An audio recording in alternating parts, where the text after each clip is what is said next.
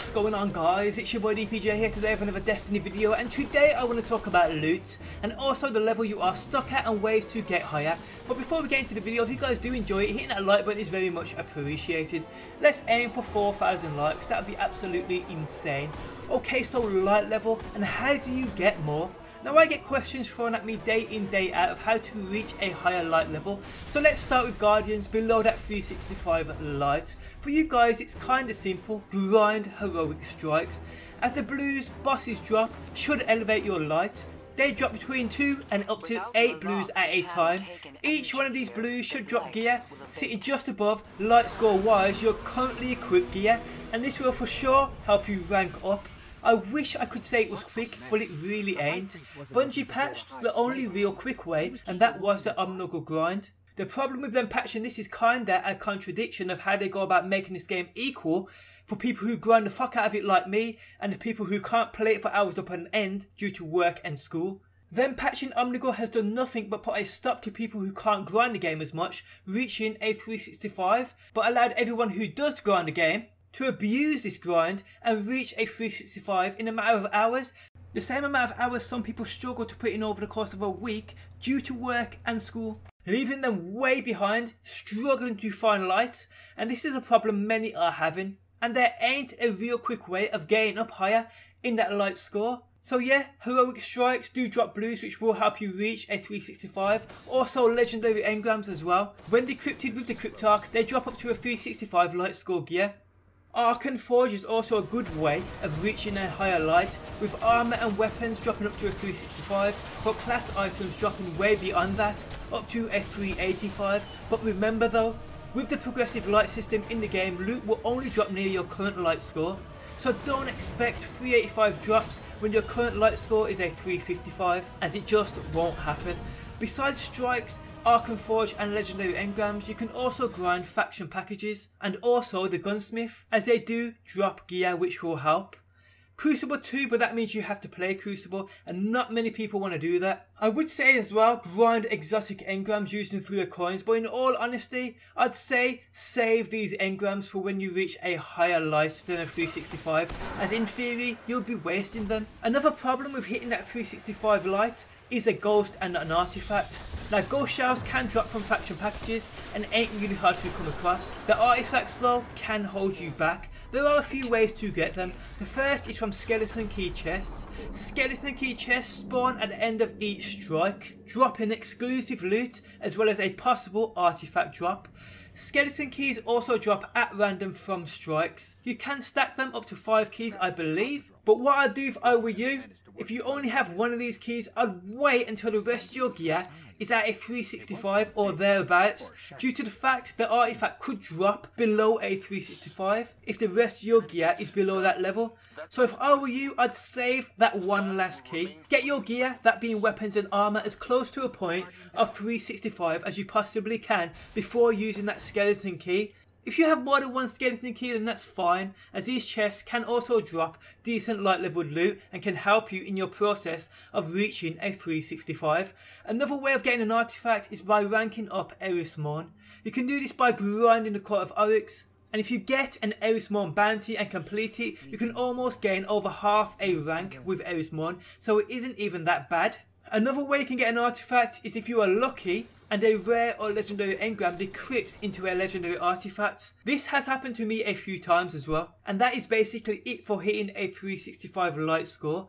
Now once you are here, which in my opinion is easier to get to a 385 than it is to get from a 335 to a 365, there are numerous things you can do, the main one being the raid. This drops full 385 armor and a full set of 385 weapons, artifacts and even gold shells and much more.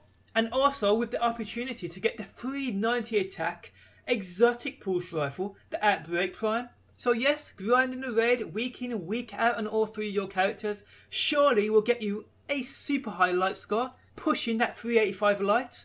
But beyond the raid, there are also a lot of other things you can do. A lot of the previous tips to reach a light score of 365 Also helping your gold target of 385, things like faction packages. These help a shit ton for the simple fact that you can pick between armor and weapons. What I do here is I save as many strange coins as I can within a week and just blow them all on Xur, spending 80% of them on heavy ammo packs and the rest on free of coins.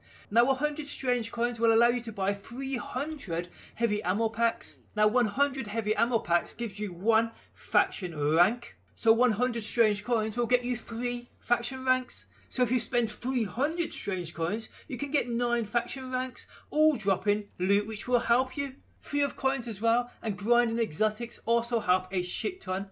Here, in my opinion, the best place to use this is at the end of the Iron 2 mission. Strap on them 3 coins, kill the first 2 bosses, and simply kill yourself. Rinse and repeat until you've had enough, or you've got enough exotics. Simple as that.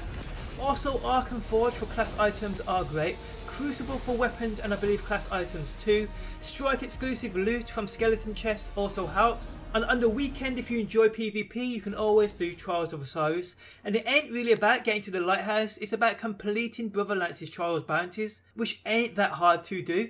Also, end of game loot from Trials, win or lose, can be helpful. Just do the things I've mentioned and eventually we'll get to that 385 light score. Now once you are here, this is where things get real hard, and I believe it's Bungie's plan, as they don't want people above this point, as it means they will walk over the hard mode raid like they did the normal version. So once you are at 385, there is a limit of things you can do which drop that higher light scored gear. The raid doesn't drop anything besides the odd lucky exotic from a chest, as all gear from bosses maxes out at a 385 light score. But we have ways. Arc and Forge class items drop at a higher light score than 385, so this is a direct place for class items. Artifacts can come, as mentioned earlier, from skeleton chests, from strikes. Weapons and armors can drop from faction packages, up to what I've seen, a 387. Ain't seen anything higher though, but that could be due to the fact of me being a 386 at the time of opening them. I don't see why they wouldn't keep going up to a max of 400 light, but I guess like I said earlier, Bungie may have capped it. Also, Trials of Osiris, as mentioned earlier, does drop higher than 385 gear, as I do believe PvP does as well, in the form of weapons. Now I have had real high gear drop. I've had 2 388s and 1 389, and they've all come from this week's Nightfall. The absolute crazy thing is though, the highest piece of gear came from my lowest character, that being a 389 helmet which dropped on my 386 Warlock. Now all 3 pieces have been infused into my Hunter, that being my main character, and I'm now sitting just below a 388 light level, which is absolute crazy. So yes guys, you want 389 gear or maybe even higher, do them Nightfalls. And as you guys who do watch me on a regular basis know, normally Nightfalls are total ass for me, but this week really paid off big time. But yes guys, I hope this video helps out. Now I know a lot of the information in this video is known by a certain few, but if it even helps 10% of the people watching, it's been worth my time doing it. But guys, I hope you enjoyed the video. Do hit that like button, I do appreciate the support. Subscribe for daily Destiny, turn on the notifications so you do not miss a video, and I will catch you guys on that next one. Always in the wrong, knowing where we stand, but you and I will carry on.